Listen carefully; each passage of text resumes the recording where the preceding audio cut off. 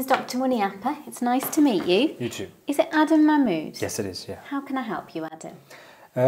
Well, basically, my family found out that my older half-brother has got muscular dystrophy. Right, okay. And we're just a little bit concerned about whether or not the rest of us might have it as well. Sure. Okay, so you said he's your older half-brother? Yeah, so we've got the same mom, we've got different dads. Okay, okay. And how did that diagnosis come about with your elder brother? He's been feeling like sort of weak recently, especially his upper half. He gets tired really quickly.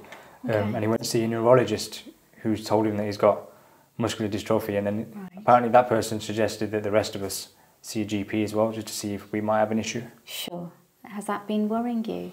Yeah, I mean, like I said, he's been feeling quite weak, and I don't know much about it. Yeah. All I know is that it gets worse over time. Okay. And so I want to know if, if me or my little siblings might have a problem. Okay, and how many siblings do you have?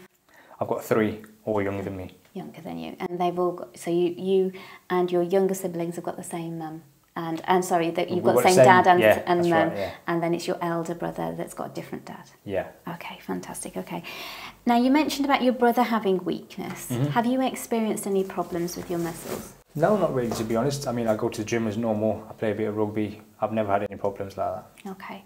Any problems talking or swallowing? Nothing. Nothing. Okay. And we've got here that you're generally fit and well. Yeah. You were diagnosed with asthma as a child. Mm-hmm. Does that affect you now? No, no. No. Okay. And you're not on any medication? No. No. Any herbal tablets, anything over the counter? No, nothing. Nothing like that. Are you allergic to anything? No. No. Just going to ask just a few general questions just about your day-to-day life before we start talking about this. Do you smoke at all? I don't. No. And any alcohol? Not much. I mean, I'll have 2 or 3 pints when I go out, and that's only a couple of times a month. Okay, okay. And are you working? Yes, I work in IT. Okay, and you're happy in your job? Yeah, that's absolutely fine. I have no issues with that. Okay. And who lives at home with you? I rent my own place, but I live with my younger siblings. Okay, okay, great. Okay, so you've mentioned about muscular dystrophy and you want to know more information about it. So there's lots of actually information about problems like this. So I'll tell you a little bit about what happens when you do get muscular dystrophy, and then we can have a look and just see about what your risks are and take it from there, if that's okay. Yep. Now, with all the cells in your body, there are genes in your body which code how all those cells are made. And with muscular dystrophy, there are some proteins which are to do with the muscle growth and development and how stable they are. And there's a variation in one of those, so the things that code that protein, which is why you get muscular dystrophy. Right. Now, what carries the genetic material is something called chromosomes. Okay, so I'm going to draw a quick diagram just to explain it a bit better because it can get quite complicated. Okay. Right, so women have 2 chromosomes which are called X and X, and men have 1 X and 1 Y. And muscular dystrophy is attached to one of these X chromosomes. Now, if your dad had 1 affected X chromosome, he would also have muscular dystrophy, but you've mentioned that you've got different dads. So we'd have to assume that your mum may carry this, and that's one of the things we'll need to look for. So if your mum did carry it, I'm going to pop there just to represent that your mum has an affected chromosome. Are you with me so far? Yeah. Yeah, okay. So the way that this can be inherited is you get one of your mum's and one of your dad's genes, okay? So I'm just going to draw a quick diagram here.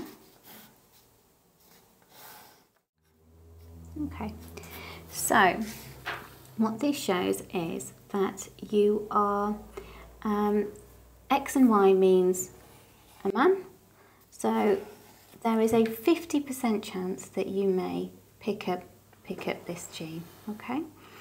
Now, muscular dystrophy, the way that we can have a look at it is referring you for some genetic tests. So they go into this a little bit more detail, and they're able to do either blood tests or take some tissue samples and have a look and see if you're carrying one of these genes, which would mean that you are affected.